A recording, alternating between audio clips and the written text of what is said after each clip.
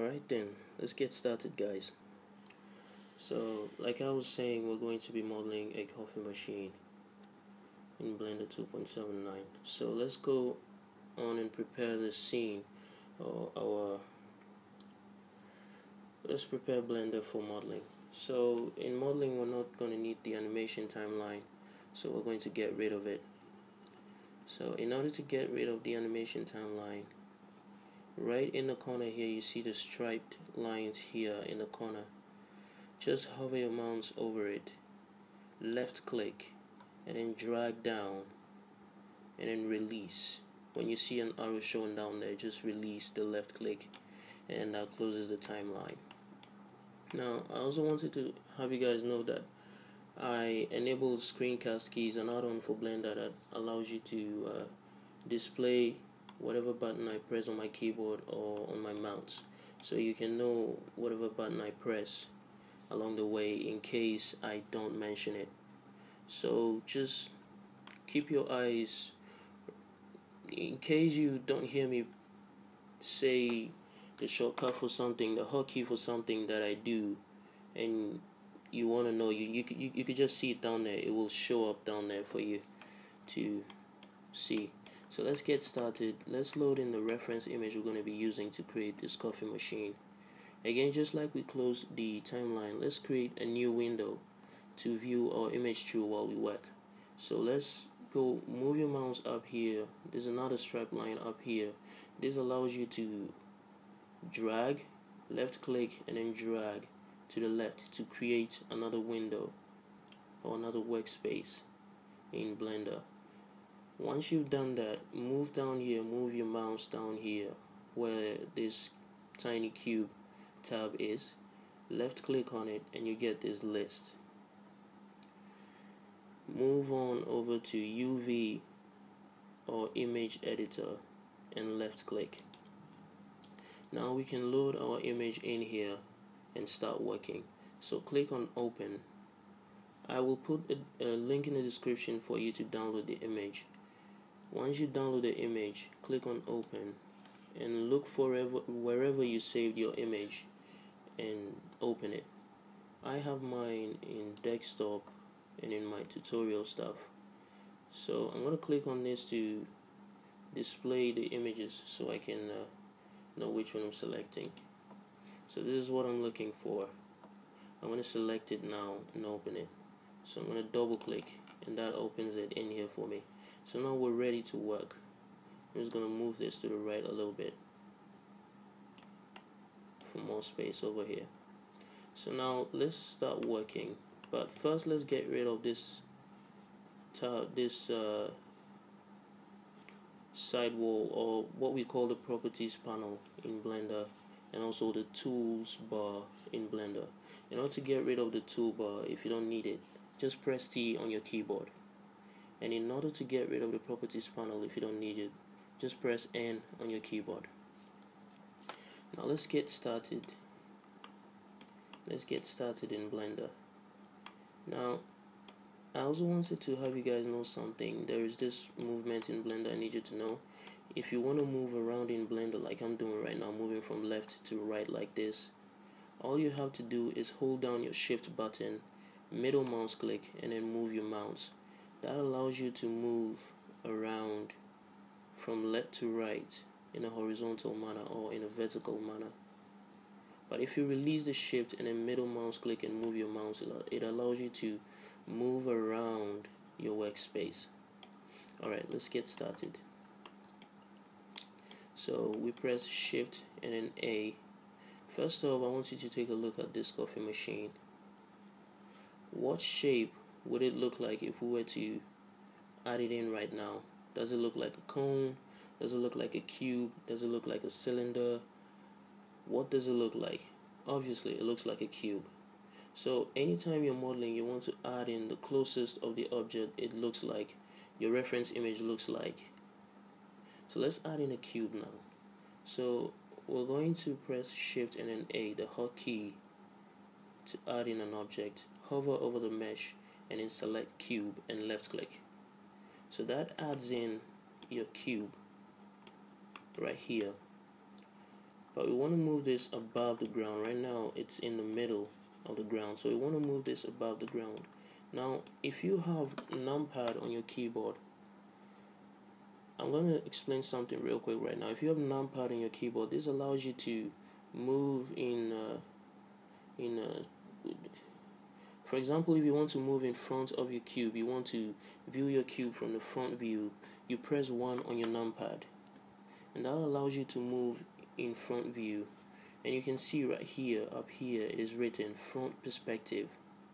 Front perspective. You can also switch into orthographic view, which basically is like a 2D pasted form of the object on a paper. So if you want to move into orthographic, all you have to do is press 5 on your numpad. Press 5 on your numpad, and you move into orthographic view. Sort of like a 2D form of the whole workspace. If you want to move to the right of your object, press 3 on your keyboard. If you want to move to the top, press 7 on your numpad. If you want to move to the bottom, you can hold down your control and then press 7. That takes you to the bottom. If you want to move to the back, you want to hold down control and press 1. If you want to move to the left, hold down control and press 3. Again, 1 for front view, control 1 for back view, 3 for right view, control 3 for left view, 7 for top view, control 7 for bottom view, 5 to switch between orthographic and perspective view, like that. So in modeling, you want to most of the time you want to be editing your object in perspective mode. That allows you to easily manipulate or make changes to your object easily and view it in all angles. So let's get started. As I was saying, we want to move this above the ground, as right now it is in the middle of the ground. So let's move this above the ground, and in order to do that, let's move on into the front view by pressing 1 on the numpad. So we want to move the whole object above, or we want to make it sit on this red line, the horizontal axis, which is the ground, which is acting as the ground right now. So again, let's press G on our keyboard, and then we want to move it up in the Z axis. So we press Z on the keyboard. And now I want to explain something to you. You can see right here in the workspace there are sort of grid lines. These grid lines you're seeing here, they are some kind of measurements in Blender, which we'll be getting more into as we start the advanced or intermediate modeling series. So for now, in order to move or jump between these lines, right down here you have this tab that says snap element. So you have increment, you have vertex, edge, face, and volume. Right now I want you to focus on the vertex, which should be your default selection right now. So the vertex, the increment allows you to move your object in specific axes in increment. So right now in this case, your increment is going to be these grid lines. So when you move this, when you press G on your keyboard and then specify the axis, in this case, which is Z, and hold down control as you move your mouse, it is going to snap every single movement to the next grid line depending on which direction you're moving it. So we're going to be moving this up, so watch as it snaps to each grid line as it goes up. Remember, hold down control and move up. So you can see it keeps snapping to this enables us to make sure that this is sitting directly on the x-axis right here, which is the ground. So it enables us to make sure that it is sitting right on the x-axis. So once you have achieved that, left click to confirm your translation, or right click to undo your translation. So if you right click on your mouse, it undoes your translation. Alright, so you want to remember that G, Z, move it, and then left click, not right click, left click. If you left click, it's going to undo your movement. It's going to return, it's going to snap it back to the original position you tried to move it from. So now that we've moved this up, we are now sitting on the ground and we can start editing. So this is our coffee machine we want to make. First of all, we want to get the basic shape into place. So I would say taking a look at the coffee machine, I think from here to here, which is acting as from here to here in the workspace, I think is of good length, so we don't have to make any changes to that. But coming to the back, I think we would have to scale this down about a third of what we're seeing right now in order to achieve the length from here to here, which could also be the width. So let's do that right now, and the only way to do that is to scale this in the y-axis. Okay, so we're going to press S on the keyboard and then press Y. In order to scale in the y-axis, again hold down your control and scale down in increments. Alright, so we're going to scale this down until we think it is about the size that we need. In my case, looking down here, keep your eyes down here. Keep your eyes down here. There's a value that shows up over there. Just keep your eyes down there and then press G. No, sorry, we're scaling, so S and then Y. Hold down your control and scale down. You can see that value drops down.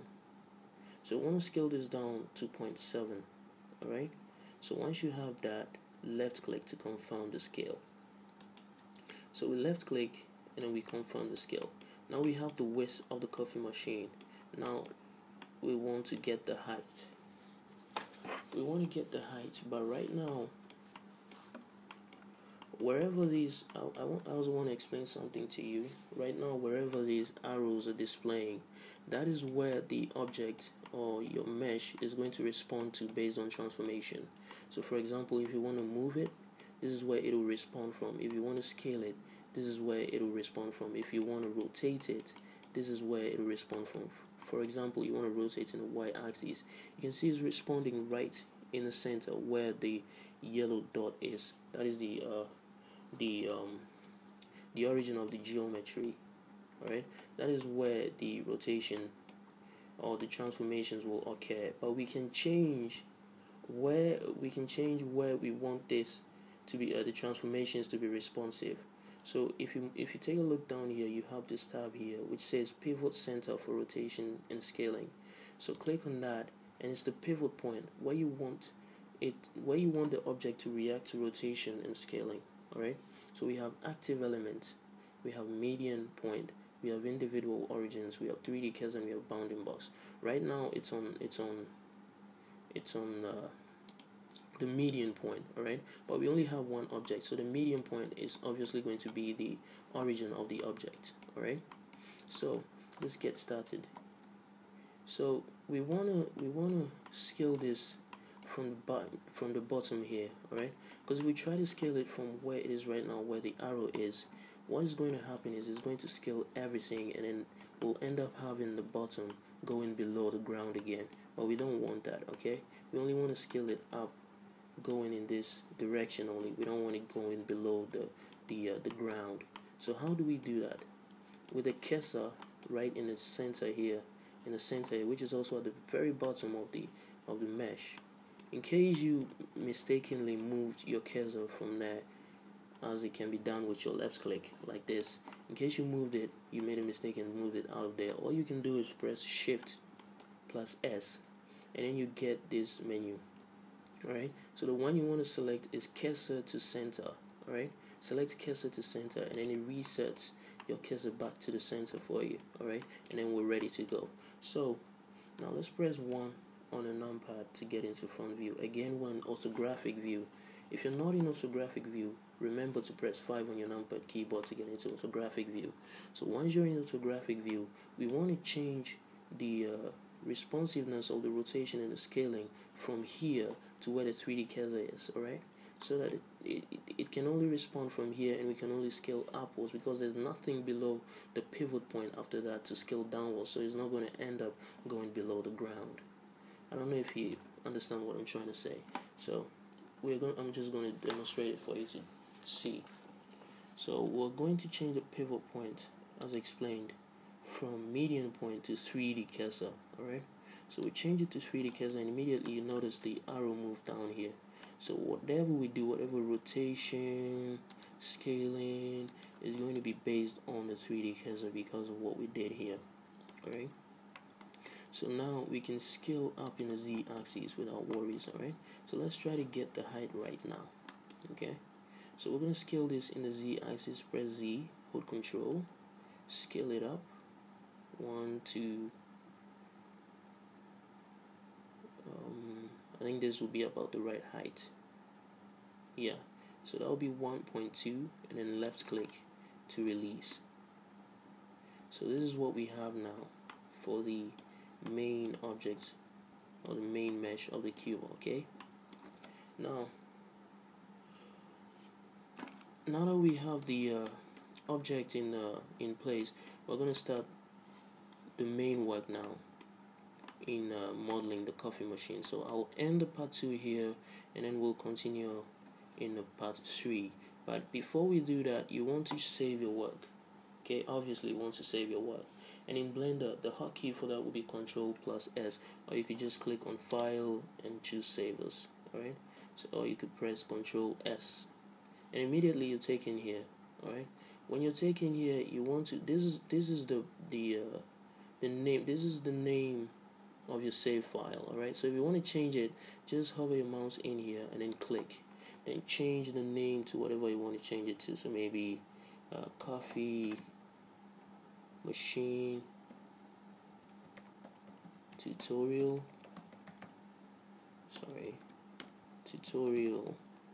like that, and press enter.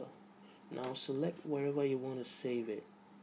Alright, so maybe you want to save it on your desktop, you could press desktop. Wherever you want to save it, just navigate to that place and then save it in there. I'm going to save it in my tutorial stuff, saves, and then I'm going to click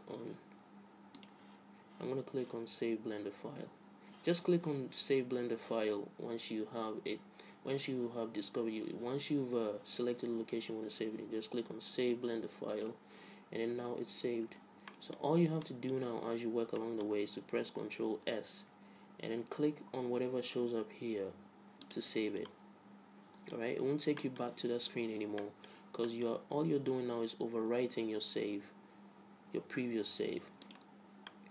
That's all it's doing now, and the hotkey is Ctrl+S. Alright, so we're going to end here and then continue the rest in the part 2.